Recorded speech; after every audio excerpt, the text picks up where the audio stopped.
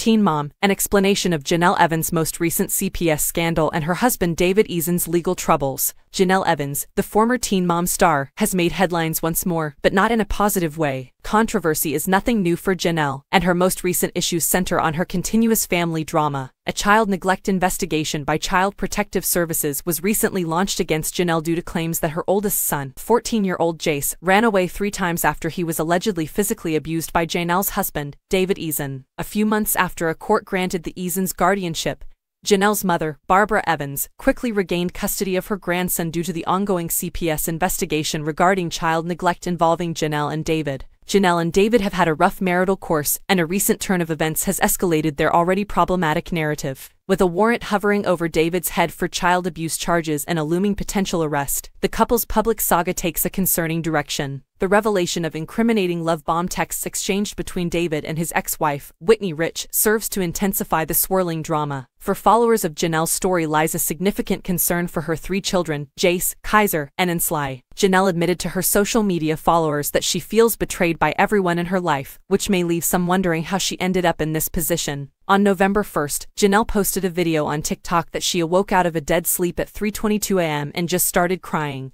She continued, "I think I'm completely grieving right now," referring to feeling betrayed by everyone in her life. She shared that it's so hard for her to talk without crying because life keeps hitting me with these bowling balls. She concluded her message by sharing that she doesn't know how to handle the emotions stemming from the articles published about her, but she's doing her best. Jenelle also admitted she feels confused, angry, and betrayed, and she doesn't know who to trust anymore.